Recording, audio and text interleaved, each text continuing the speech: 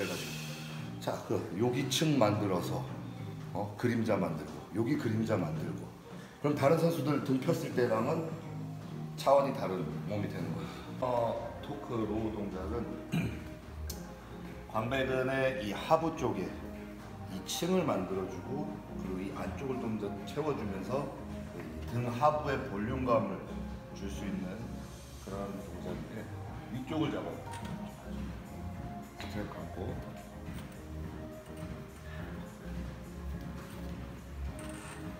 다리를 올리고, 엉덩이를 다 뒤로 빼서. 자, 쭉 당겨봐. 다리를 앞으로 뻗어야지. 자, 그대로 앞으로 주고, 자, 여기를 이 아래 하부 쪽을 축을 잡고 그대로 당겨봐. 당기되 시선이 같이 따라와줘. 팔꿈치랑 따라와주면서 이 안쪽이 조인트가 되게끔 팔 한 번 더 이쪽으로 빼줘. 다시 갔다가 쭉. 그렇지. 같이 내려갈 때는 자, 광배로 밀어주고, 자, 당길 때 그렇지. 더 강하게 여기를 줘야 돼. 그러면 시선이 어깨를 따라서 쭉 간대. 어깨는 쭉 따라서 같이 넘어와 줘.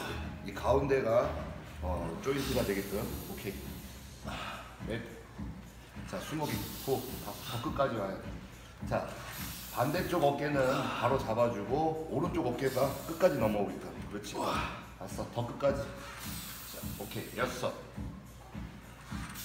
일곱. 더 가야지. 가슴 들고. 여덟. 가슴은 든 상태에서. 아홉. 더 끝까지. 열. 더 넘어와야 돼. 하나. 오케이. 시선 같이. 둘. 자, 하부 쪽으로. 셋. 넷. 다섯. 잡고. 여섯. 끝까지 가야 돼. 여덟. 어깨가 들리면 안 돼. 밑으로 끌어내려. 어깨를 더 밑으로 끌어내리면서. 아홉. 하나 더. 오케이. 자, 반대쪽. 그렇지. 자, 팔꿈치가 뒤로 빠져서 이 안쪽으로 더 넘어와줘야 돼. 그렇지. 둘. 오케이. 어깨 같이 넘어가지고. 셋. 시선 같이 가지고. 넷. 다섯. 여기 축으로. 여섯. 자, 등이 말리면 안 되고 가슴 들고. 자, 여덟. 자, 당기면서 가슴은 위로 들어줘. 자, 아홉. 끝까지 쭉. 열. 하나, 둘. 끝까지 더 갈 수 있어. 하나. 더 세게 잡아당겨. 자, 둘. 그렇지. 이 50%에서 마지막 100%는 최대한 세게. 그렇지. 그렇지. 그렇지. 5개만 더. 하나. 50에서 끝까지는 세게. 둘. 그렇지. 여기서 다시. 넷. 더 강하게 더. 다섯. 그렇지. 여섯. 일곱. 오케이. 이 안쪽에 이제 층이 지고, 그다음 이렇게 이 안에 굴곡을 더 두껍게 만들어주는 거지. 그래서 등이 단순히 밑으로 뻗는 것도 중요하지만은 밑에서 볼륨감을 주기 위해서는 안쪽으로 한 번 더 말아줄 수 있게 이 동작을 많이 해야 돼. 이게 이번에 이제 한 2주 남았나? 2주 뒤에 라스베가스 인바 내추럴 프로 챔피언, 내추럴 챔피언의 등이 과연 어디까지 갈 수 있는지 마지막까지 한번 봐봐. 자, 물 마시고. 오케이. 자, 내려갈 때는 굳이 다 밀 필요는 없어요. 대신에 팔이 딸려가는 게 아니라 내가 프레스 하듯이 밀어준다 생각해. 내가 밀어줘. 그렇지. 넷. 끝까지 빵. 더 올 수 있어. 가슴 들고 허리 펴고 엉덩이 더 뒤로 빼. 여섯. 그래서 다시. 일곱. 가슴 들고 쭉. 더 강하게. 여덟. 많이 가지마. 여기서 다시. 아홉. 잡아주고 다시. 열. 더 강하게. 팍 당겨 팍. 하나. 더 강하게. 둘. 그렇지. 셋. 넷. 50에서 끝까지는 더 강하게. 다섯. 여섯. 여기가 말린다. 자, 가슴 들어주고. 자, 5개만. 하나, 더 강하게. 둘, 세우고. 넷, 하나 더. 오케이. 반대쪽도 마찬가지. 자, 여기서 50에서 100%까지는 세게 팍 쳐야 돼. 이렇게 끌어내야 돼. 마찬가지 이제 어깨를 뒤로 완전히 까주면서 넘어올 수 있게. 그냥 로우처럼 끝까지 당긴다 생각한 게 아니라 시선하고 같이 어깨랑 같이, 그렇지, 반대쪽 등으로 넘어가 준다 생각해야 돼. 둘, 강하게. 셋, 그렇지. 넷, 다섯, 여섯, 가슴 들어주고. 일곱, 여덟, 아홉, 열. 하나, 더 강하게.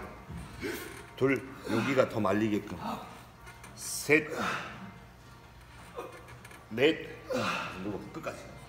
다섯, 세게 빵. 여섯, 그렇지, 빵. 일곱, 그렇지.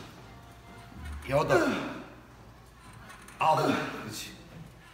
오케이. 자, 이게 4세트만 해도 돼. 그러면 자, 하나, 등 아마 가운데까지 혈관이 올라올 때. 자, 몸을 너무 틀지 못해. 살짝만 틀어줄 때 시선만 같이 살짝 따라가지고. 그렇지, 그렇지. 일곱, 여덟, 아홉, 그리고 열. 버텨야 돼. 하나, 빵, 빵. 둘, 그렇지, 더 세게 빵. 셋, 더 세게 빵. 넷, 다섯, 하나만 더. 오케이. 자, 바로 반대쪽만. 자, 이쪽으로 가보자.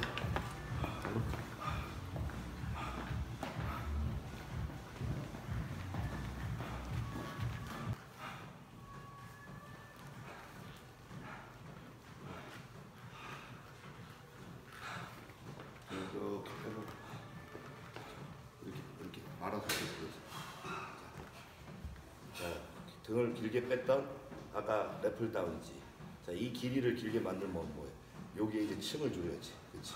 여기가 두꺼워져야지 나중에 등을 잡았을 때 이런 모양, 그리고 안으로 이게 한 번 더 말려 올라가 줘야 돼. 그래서 이제 서양의 이제 선수들 보면은 이 하부 쪽이 두꺼워가지고 거북이 등처럼 하부 쪽에서 이렇게 말려서 들어가 주잖아. 여기에 층을 만들려면 어떻겠어? 해머나 덤벨 같은 동작이, 자, 당길 때 이렇게 당겨지지. 그러면 그냥 여기서가 아니라 여기 이 안쪽을 축으로 잡기 위해서 한 번 더 거기 시선까지 같이 가줘야 돼. 그렇지. 시선까지 가봐라. 그러면 이 안쪽이 축이 되는 거야. 그렇지. 여기가 더 두꺼워져야 돼. 그럼 나중에 이 가운데가 또 가까워져요. 그러면 등이 완전히 둥그스러운 거북이 등처럼 보여지는 거지. 그래서 처음에는 덤벨이나 이런 동작을 할 때는 가볍게 해서 가동 범위를 끝까지 만들어주는 습관을 들여야 돼. 여기를 치고 대부분 여기까지 당기면 여기서 멈춰버려. 근데 팔꿈치가 더 들어오고 시선까지 어깨랑 같이 들어오게 되면, 자, 여기가 축이 되는 거지. 여기까지 들어올 수 있게끔 이 동작만. 그래서 백 잡아봐. 백 더블 바이셉 잡아봐. 그렇지. 이 하부 쪽도 채울 수 있다는 거지. 여기에 그림자가 져야 돼. 자, 그 다음 중요한 게, 등이 이제 넓어도 넓고 길면 뭐하냐 이거야. 이 승모 쪽, 이 승모와 능형근이 두꺼워지지 않으면은 등이 그냥 넓은 방패 모양으로 보이는데, 우리가 이제 올림피아 탑 선수들 중에 피리스 등이 왜 멋있냐면, 대부분 등이 넓고 두꺼운 모양이 있지만 피리스 같은 경우는 이 승모근 때문에 등이 방패 모양이 아니라 다이아몬드 같은 모양이 돼 있어요. 그래서 피리스 등이 넓지 않은 편에 비해서도 다른 선수보다 좀 더 입체감이 있다는 거예요. 그래서 지금 이제 네가 뭐 스포츠 모델을 하든 뭐 그냥 애슬레틱 뭐 보디빌딩을 하든 대부분의 사람들이 승모근을 굉장히 등한시하게 되는데, 승모근이라는 거는 이제 시작점이 이제 귀 뒤에서부터가 시작이야. 여기를 높이라는 얘기가 아니야. 뭐 대부분 개소리 많이 하잖아. 승모근 키우면은 뭐 옷발이 안 받는다라고 하지만 승모가 굉장히 중요한 게 뭐냐면 승모근을 위로 키우라는 게 아니에요. 여기까지 이 등 쪽으로 뒤로 크게 만들라는 얘기지. 위로는 사실 뭐 엘리트 선수들도 뭐 아무리 노력해도 그렇게 위로는 안 올라와. 대부분 로우의 상향각에서 만들어진 등 상부 쪽 근육, 여기가 바로 이제 승모근이야. 여기를 만들라는 얘기지 요 위를 만들라는 얘기가 아니거든. 그래서 바벨 로우로 한번 가보자. 자, 이거를 여기 내면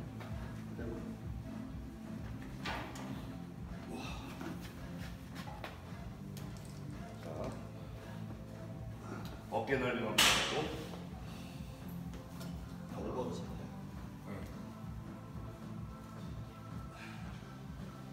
자, 어깨 넓이 잡고 엄지손하고 검지손을 빼버려 밖으로. 오케이. 자, 거의 뭐 새끼랑 약지로만 당기는 거야. 자, 상체 숙인 상태에서 자, 다리 11자.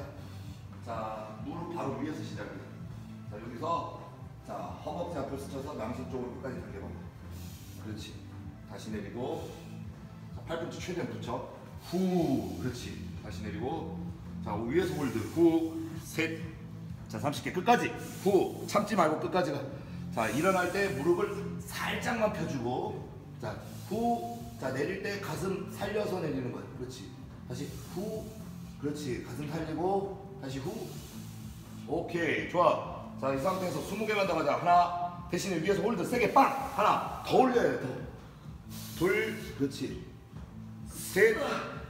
홀드. 후. 넷. 다섯. 여섯. 일곱. 여덟. 아홉. 후. 열. 고개 들고 10개만. 하나. 다시 세게. 후. 둘. 후. 셋. 홀드. 넷. 다섯. 여섯. 일곱. 끝까지 가야지. 여덟. 자, 너무 일어난다. 아홉. 고개 들고 마지막. 오케이. 자, 어깨는 살짝 좀. 자, 지금 이쪽 두께를, 여기가 두께감이 생기면서 등에 입체감이 생긴다. 안에가 볼륨감이 있어야지 등이 입체감이 생긴다는 거지. 앞으로 한 2세트만 더 하고 봐봐 이제. 그럼 또 이제 바뀌어 있을 거야. 끝. 하나. 둘. 끝까지 끝. 셋. 끝까지 팔꿈치. 넷. 더 가. 다섯. 여섯.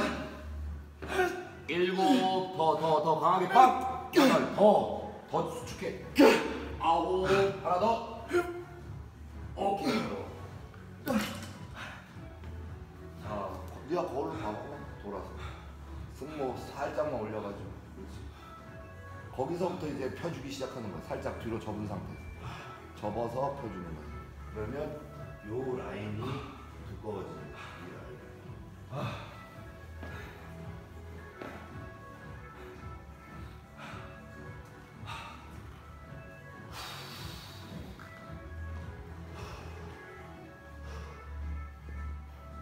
바로 가벼운 거야. 원래 이거 중량을 좀 쳐줘야 되는데.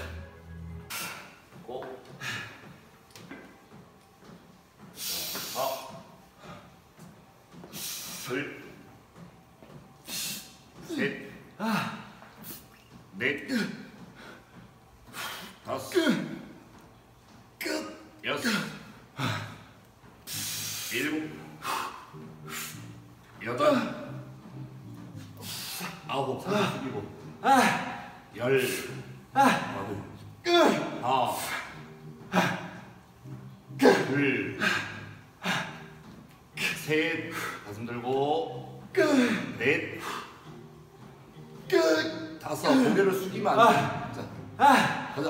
여섯, 다 왔어. 일곱, 좋아. 여덟, 팔꿈치 모으고, 아홉, 열, 자, 10개만 더. 고개 들고, 가. 다시, 둘, 빨라. 자, 여기서 집중이 어려운 거지. 여기까지 누구나 다 할 수 있어. 자, 넷, 천천히 집중. 다섯, 더 세게 홀드. 자, 여섯, 일곱, 상체 숙이고, 여덟, 고개 들고, 아홉, 바로. 이렇게 바로.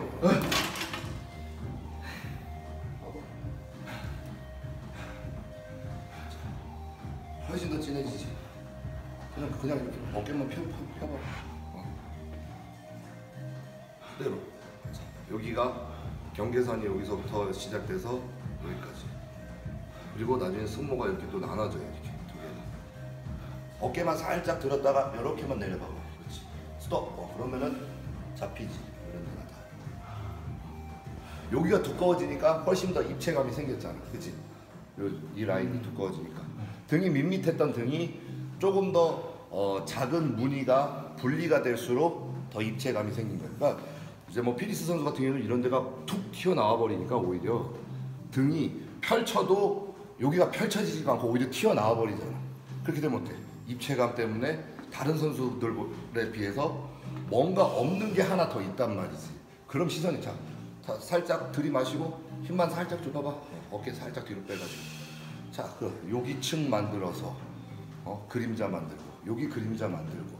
그럼 다른 선수들 등 폈을 때랑은 차원이 다른 몸이 되는 거지. 이 아무리 이제 뭐 내추럴 대회라 하더라도 펌핑을 제대로 끌어내가지고 그 피하층의 수분만 빨리 날려줘도 내가 원하는 근육은 다 볼 수가 있어. 근데 대부분 이제 그 피하층에 열을 전달을 못 해버리면 밋밋한 몸이 나오는 거지. 내가 그 운동하는데 그 목표 부위를 정말 이제 고립을 타이트하게 시켜가지고 더 자극을 최대한으로 끌어낸다라고 하면 그 위로도 혈관이 보이기 시작하고 피하층을 얇게 만들 수 있다는 거지. 그러니까 이거는 어려운 건 아니야. 대신에 아까 말했던 것처럼 예를 들어 30개를 한다라고 하면 대부분 20개에서 지쳐가지고 나머지 10개는 횟수를 채우기 위한 용으로 유리한 근육을 쓴단 말이지. 그 10개가 진짜, 나머지 10개가 진짜 운동이야. 거기서부터 고립이 안 되는 걸 되게 하면서 혈관이라든지 근육을 타이트하게 만드는 게 이 보디빌딩 웨이트예요. 프로와 아마추어의 차이가 돼. 아마추어는 마찬가지 남은 횟수를 채우기 위한 운동이 될 수가 있지만 프로들은 내 몸이 이제 고통과 통증을 느끼기 시작할 때 그때가 이제 시작이고 그 자극을 계속 유도를 하는 게 프로들의 습성이에요. 피하층에 수분이 날아가면서 하나하나 더 디테일해지. 아마 아까 내가 당기라는 거 한 20kg로 30개씩 대회 전까지 한 2, 3일 꼴로 하면 여기에 빗살까지 다 나와. 여기. 지금도 뭐 피하층에 수분이 조금 있긴 한데 지방은 많지는 않은데 이거를 날리는 방법은 거기에다가 집중적인 어택이 필요한데 내가 해당 부위에 어택을 못하면 그 부위에 수분이 고여있지. 스마일? 고맙습니다.